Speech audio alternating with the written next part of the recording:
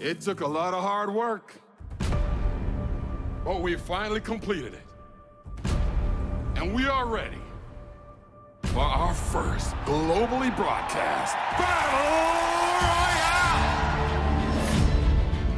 Royale! Welcome to the ultimate real-life gaming arena. It's all the thrill of online shooters, but in the real world. Holy shit! And you stand a chance of winning up to $100 million. Obviously, this is going to attract everyone, not just ex-soldiers. Guess who's going to the island? Oh, it's me! I can't wait. I'm gonna rip fucking heads off. Subscribe below and watch it all happen. This is like Hunger Games happening in real life. Pass the physical, and you stand a chance of winning in a battle. So fight to the death. Players must undergo surgery in order to play. They cut off your limbs, and they grow back by regen. And then they give you these cybernetic combat limbs. It's all about the Cyberlimps. That's what makes this whole operation unique. Then they give you a load of guns and set you loose. To go out and slaughter all your opponents.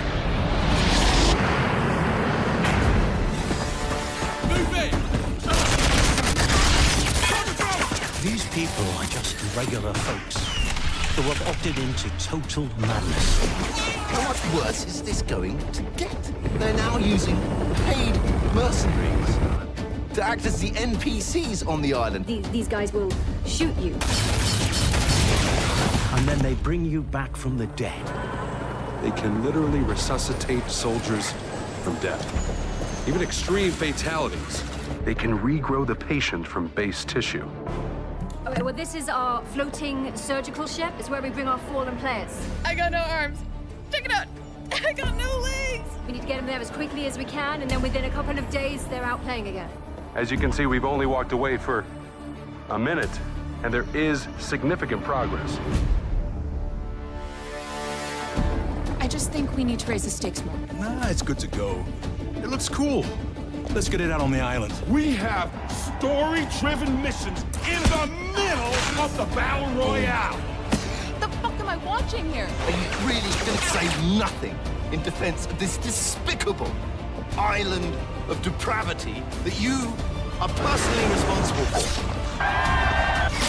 What the? Oh my God, am I going insane? What's going on in the world? I fucking love this shit. Welcome to the world's first real Battle Royale! You think you're tough? Sign up. Come on down to the island. Come test yourself for real. Off the grid.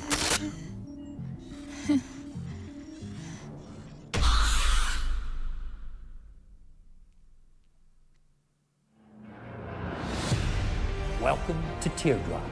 I am Master Sergeant Cobra. I have the unenviable task of guiding you regurgitated cum bubbles through your first real-life battle royale.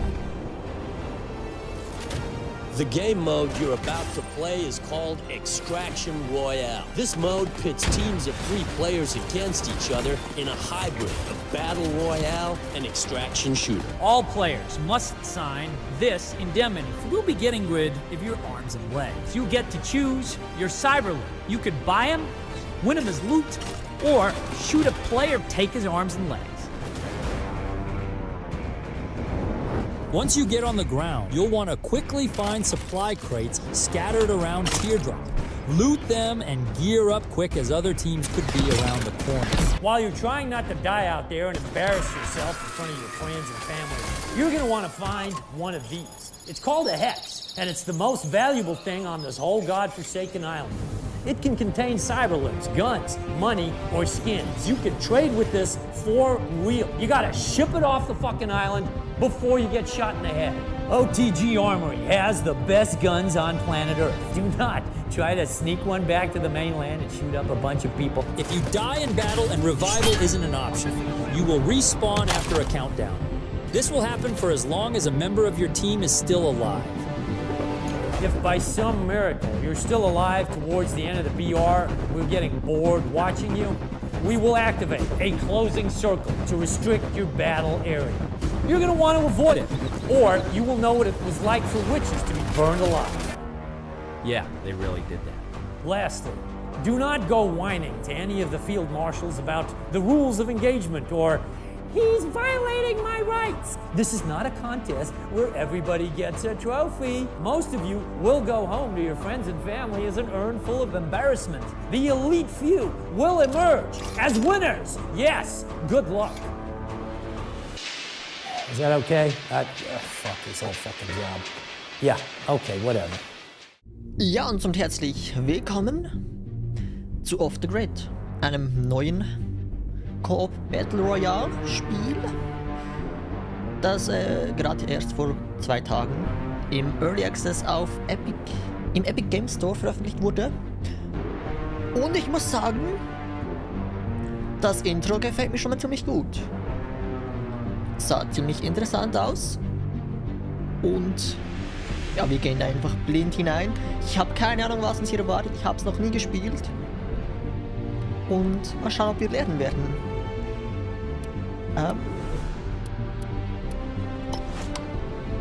Den Charakter habe ich mir schon mal erstellt. Wir haben 10 Coins, keine Ahnung.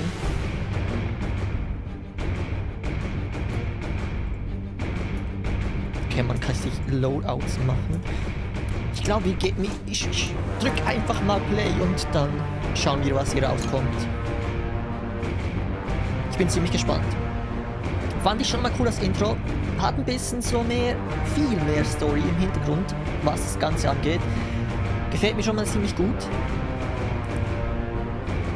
Und ja, mal schauen, ob ich vielleicht darin besser bin als in anderen Games. Bisher habe ich ja bloß Fortnite gespielt. Und da war ich so halbwegs okay.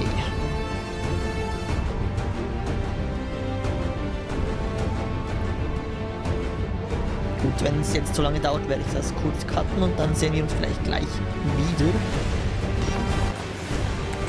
The Birth of Cyberlimps. Project Areas.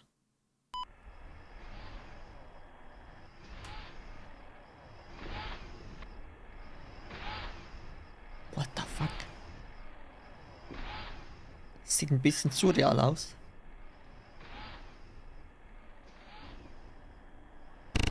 Real battle royale starting.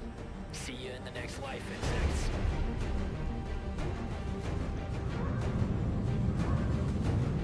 Hallo.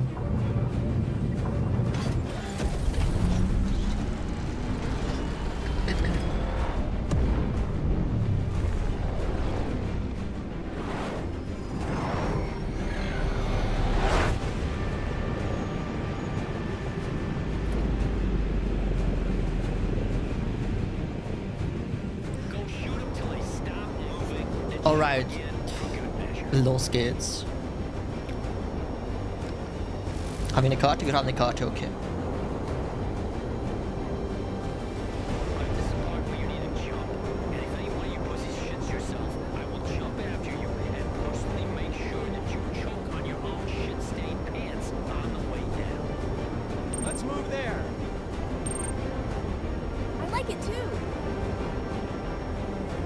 Okay. Ich gehe einfach mal miteinander mit, weil ich eben, wie gesagt, keine Ahnung habe vom Game. Ich bin gespannt. Stark City.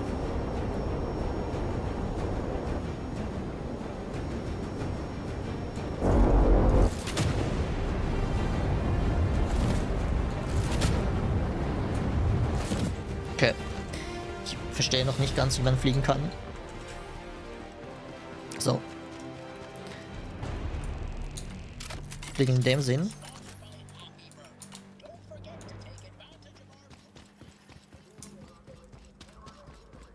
Wir haben eine Waffe. Sufficient funds, loadout drone available. 2 Waffen. Establishing connection. Roadrunner's legs installed. Armor. Armor fully stocked. Okay.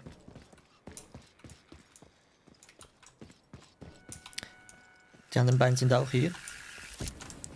Das ist schon mal gut. Karma arm. Mark, who was looking for the proton rifle? Here you go. Stimpack. Inventory full. Kann man denn was tauschen?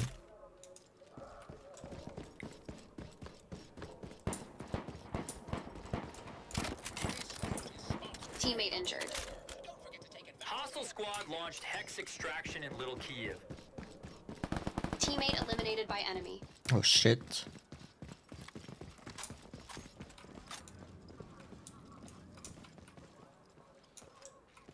Okay, wir hinterlassen sogar auch eine Spur.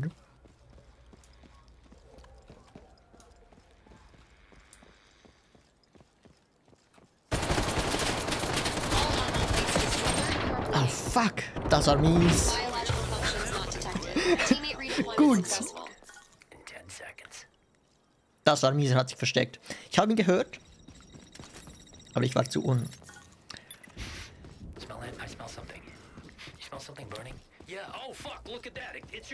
Ja, man muss natürlich zuerst ein bisschen reinkommen ins Game überhaupt, weil, wie gesagt, Steuerung, alles, ich habe keine Ahnung, wie was funktioniert. Sufficient balance. Loadout drone available. Regeneration complete. Nee. Okay. Starter arm. Configuring drivers. Left arm attached.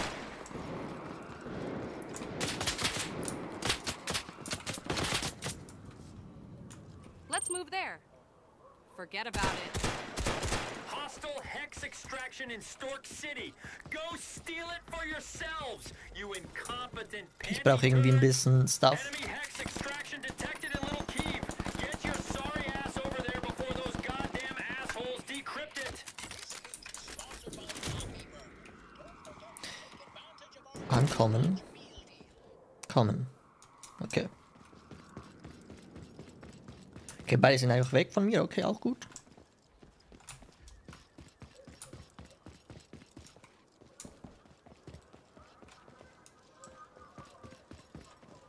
Kommen, Starter Legs. Ich schätze mal, die Starter Legs sind die, mit denen wir starten.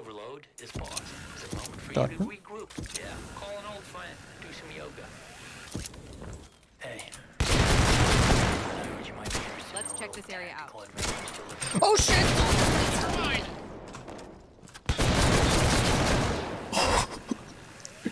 Gut, schlechte Idee. You are detected. Initiating system shutdown. Gut. Ich komme mit der Steuerung absolut nicht klar.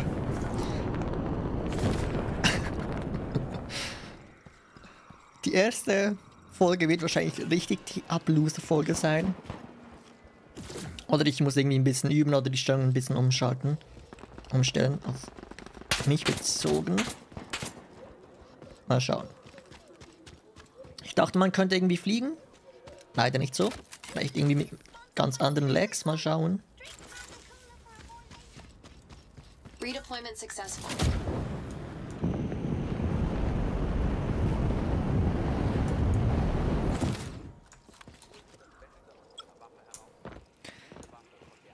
Okay, Jetpack. Wie ist es da gerade? Kommen. Increases sprint speed. Roadrunner's legs installed. You have enough funds to call the drone. Armor fully loaded.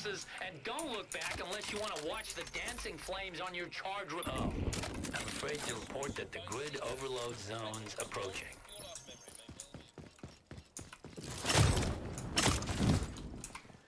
Oh, nice.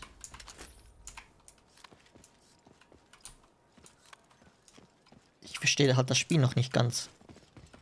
Was wir genau machen müssen.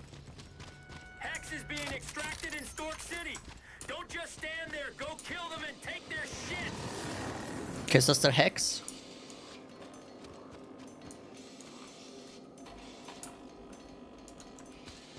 Ich glaube, das ist der Hex.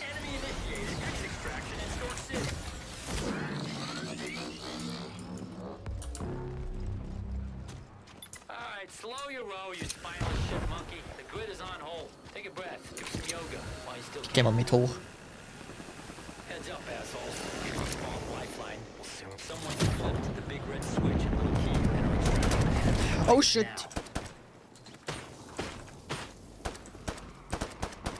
Das war eine schlechte Idee von mir.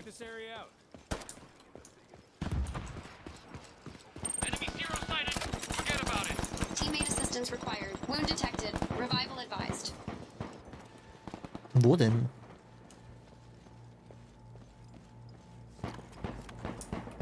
Teammate injured. Teammate killed. Ich verstehe es halt gar nicht. Ehrlich gesagt. Teammate death detected. Alright, maggot scum, listen up. Fucking good is about to fry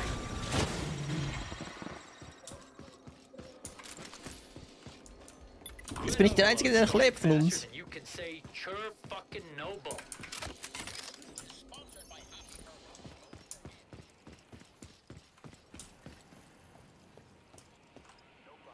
Hostile squad launched Hex Extraction in Little Kiev.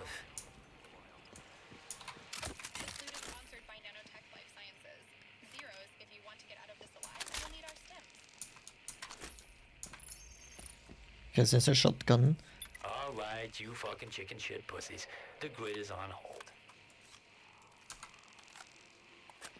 If you got any hexes on you, there isn't a better time to extract them.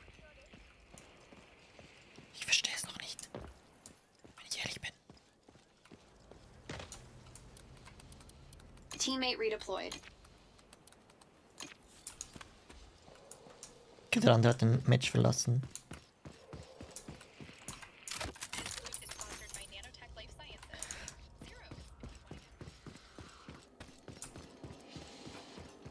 Man kann offensichtlich Geld einsammeln.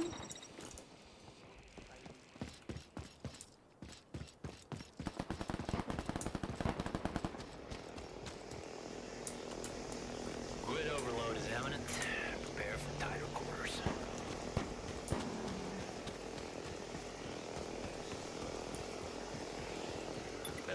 Attention all zeros, the grid overload zone's approaching. Okay, what the fuck ist das?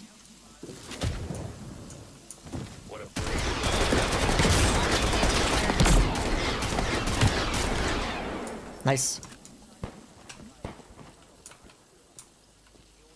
Ich habe einen getötet. Mein erster Kill. Vital signs improving.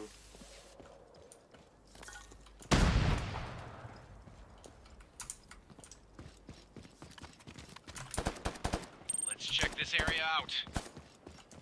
Ich habe ihn schon gesehen. Slow your roll, you spineless shit monkey. The grid is on hold. This is a good time for you to do some of those breathing exercises to deal with your anxiety. Loadout promotion is active now. Delivery prices are reduced. Q.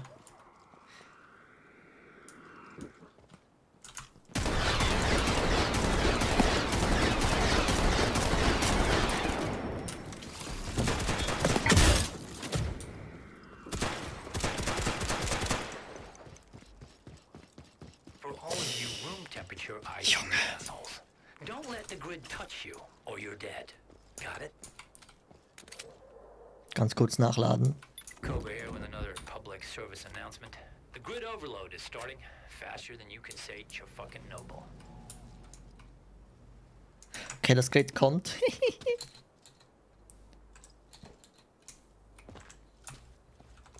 Was ist denn los, Junge?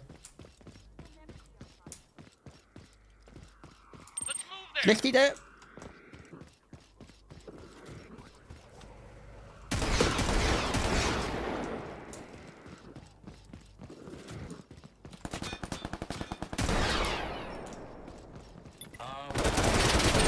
Ah, fuck!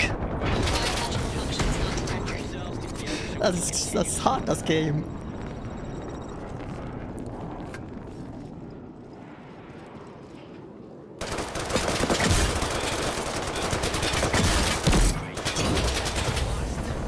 Ah, 10 out of 20.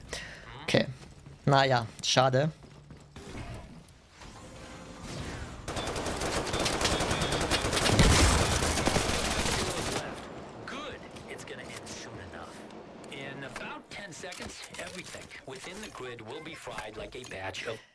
Ich würde sagen, das war's für die erste Folge von Off the Grid. Man muss ein bisschen reinkommen irgendwie in das ganze Game. Man hat verschiedene Fähigkeiten, habe ich gesehen. Keine Ahnung, was macht. Ich habe einen Enemy gekillt, wenigstens. Die anderen 0. Okay, ich war besser als die anderen. Gut. Wir haben ein bisschen XP geearned. Battle Pass Progression. Ein Kill. Gleich Gun earned. Okay. Keine Ahnung, was hier genau Phase ist. Wie gesagt, ich muss ein bisschen reinkommen. Es ist gerade ein bisschen ja, keine Ahnung, was los ist. Wir sehen uns in der nächsten Folge wieder von Off the Grid. Vielen Dank fürs Zuschauen und bis zum nächsten Mal. Vielleicht spiele ich 2, 3 Matches, um irgendwie ein bisschen reinzukommen. Mal schauen.